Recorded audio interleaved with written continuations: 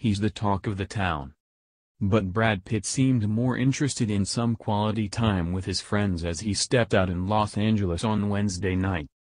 The 55-year-old actor showed off a scruffy gray beard as he left dinner as rumors swirled that Pitt is now in a romance with actress Charlize Theron.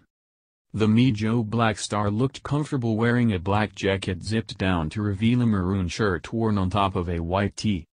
He pounded the pavement in light gray trainers to match his dark slacks as fans attempted a few selfies.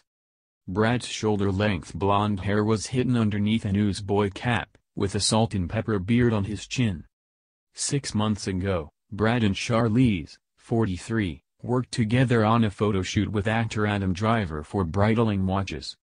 It was during the shoot for that advertisement that the pair initially got to spend some time together, according to a new report from People magazine. About 6 months ago, they did a shoot together. So they have spent time together, a source told People. But anything that may have happened beyond that remains to be seen. In September, Breitling released a sneak peek video of the black and white ad. On Saturday, news broke that Pitt and Theron had been allegedly dating for a month already according to The Sun. The new lovebirds were all over each other at a showbiz function last week, a source claimed to the outlet.